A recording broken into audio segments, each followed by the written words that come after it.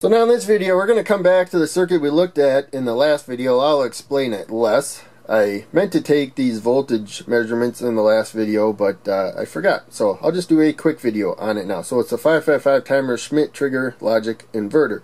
We got a couple pins looking at the voltage of the trim pot. When I get to more than 2/3 of the supply voltage, that'll kick in pin 6, the output will go low. So a high input, low output. Then we go to 1/3 of the supply voltage or less, we'll get a high output.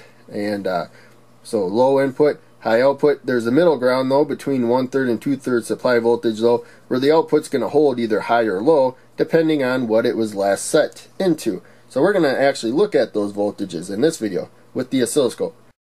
So here we are on the breadboard with the oscilloscope. The cable comes out to these alligator clips. I clipped them to jumpers so I can just quickly move them to the board. There you can see we are up 5 squares because we're dealing with 5 volts set by the power supply. I also limited current to 20 milliamps to protect the LEDs if I short circuit something. And so we'll slide this down a little bit. Now what we're going to do is first come to the trim pot right there and look at the voltage involved there. So the red LED lights up when the output is high. The input is low right now. It's actually to 0 volts and below 1/3 supply voltage. That's the main thing.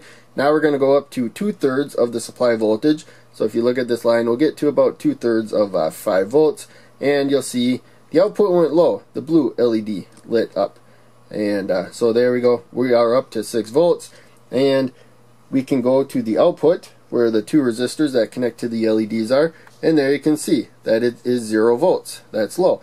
Now I'm going to turn the trim pot, so it was high. I'm going to turn it low. I'm going to go all the way to the negative rail, and we went below 1/3 of the supply voltage. That's the main thing. It went low. Now the output is high.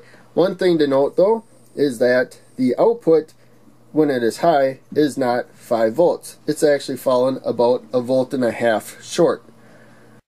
So now we're going to raise the voltage to 6 volts. I normally use 5 volts because it's a little more common. You can see the output voltage went up about 1 volt. It's not 6 volts though. If I take the jumper and go to the supply rail, it is 6 volts. So again, the output falls about 1.5 volts short when it comes to the NE555 timer.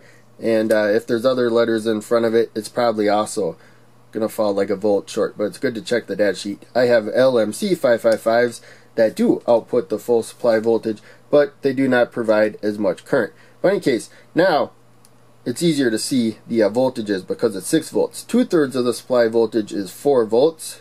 The output is going to go low. The blue LED is going to light. There you can see. Now even if I go up, now we're going to go through the hysteresis range of the 4 volts to 2 volts, and when we get to 2 volts, the output's going to go high right there. And so now it does go all the way to the negative rail when the output is low. So that is the output right there. And we are going to put this to 4 volts. The other swing right there. So now output's low. Even though it's 4 volts, it's going to stay at ground. We're going to lower the input to get the output high, and there you can see we're falling short of that 4 volts by about 1.5 volts. So that's something to be aware of. If you have 555 timers, you probably have that voltage range. Now I'm to the supply voltage. That's the full voltage. But generally, the vast majority of 555 timers that are used cannot get to the supply voltage for the high output, but they do get to ground.